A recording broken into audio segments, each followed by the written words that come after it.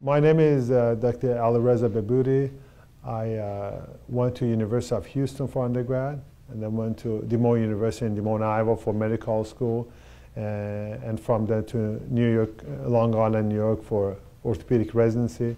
Then I did fellowship in trauma in Macon, Georgia, and foot and ankle in Grand Rapids, Michigan. A lot of the patients are involved in either car accidents or falling from heights or some of the accidents. Fractures of long bone like a tibia, femur, hip fractures, shoulder, elbow, and wrist. Those are very common fractures that we take care of.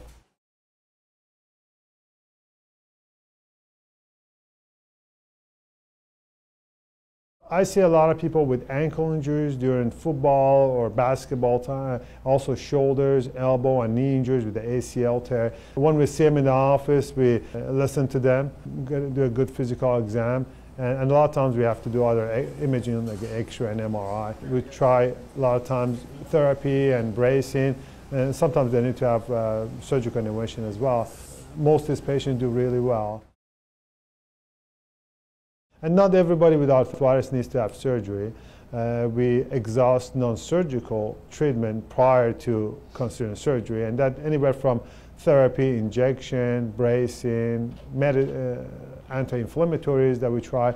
But unfortunately, some people all come down to surgery, and the knee replacement and hip replacement are very successful surgeries that we offer, and then we can always see the patient that recovered. People that were in pain for years, we'll see them once the recovery is over, and most of the patients are extremely happy and satisfied, and it improved their quality of life, which is very important. I do also take care of a lot of people with foot and ankle injuries, either deformity, arthritis, also Achilles tendonitis, plantar fasciitis, and so forth, in addition to the joint replacement and sports medicine and trauma. When we see the patients first time, we spend a lot of time and listen to them. Not every patient with the same type of arthritis has the same need.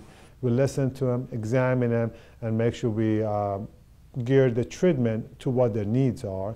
There are multiple treatment options for the same diagnosis, but not everybody needs the same treatment. Sometimes patients think just because they're coming to see an orthopedic surgeon, the first thing we offer them is a surgery. But in reality, in most non-traumatic situations, even in traumatic and fractures, we have a non-surgical treatment that we discuss with patients, and some of them are very successful.